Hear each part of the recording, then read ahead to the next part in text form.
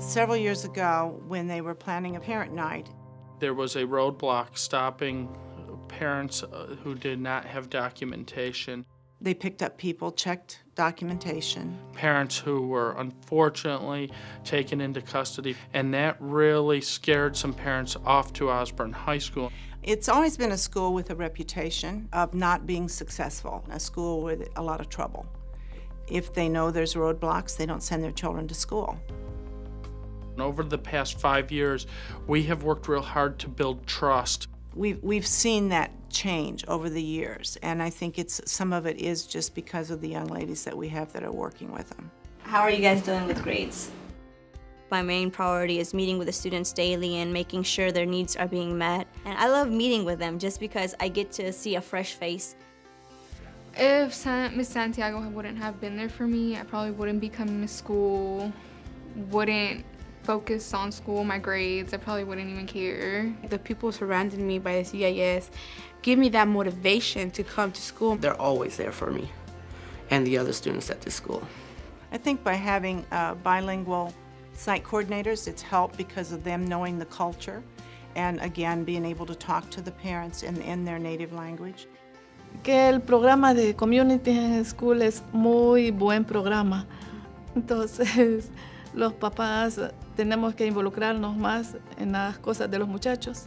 We stay open after hours to let students do homework, use computers. They don't want to go home because they have this environment around them and they feel like this is a safe zone, and I get it. One of the big, just primary basic needs has been the food pantry. So what we are doing is we are meeting people at their point of need in their community.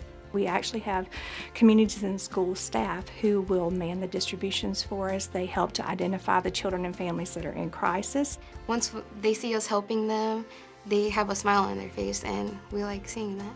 So it's worked out beautifully. It's a great partnership. It's not really about teaching them English, math, science, and social studies. It's about really genuinely engaging a family and a student into that school community. You know, when the partnership first started, the graduation rate was significantly low. It was in the 30s. After a couple of years of partnership with CIS, it's in the 60s now.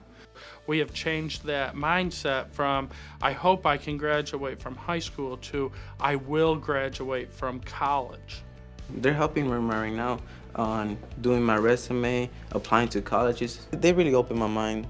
I can help students open their eyes because they're very unaware of what's out there and how much assistance is actually out there. Okay, you have a college fair here, you have application you need to fill out here. If I need to know about a specific scholarship, I'll get a text message for that scholarship. Community in Schools has been available for her and stepped outside the box and what can I do to help you? Being the first of my family to go to college, it makes me very proud, and it pushes me more to achieve everything that I want. Kids want to be here, and they want to come, and they are now seeing that there's potential. They have potential. There's this old saying among educators, they don't care how much you know until they know how much you care. And really with CIS and with Osborn, they have shown our kids and our staff and our families that we care. They have as much potential as a student coming from a very affluent home. So let's give them a chance. Not a lot of people get second chances in here, and I'm really grateful that I have a second chance in this school and game education. It honestly, when I go home and lay down at night, I just smile and think, oh my goodness, I really, I did something today, and it makes my life so much worth it.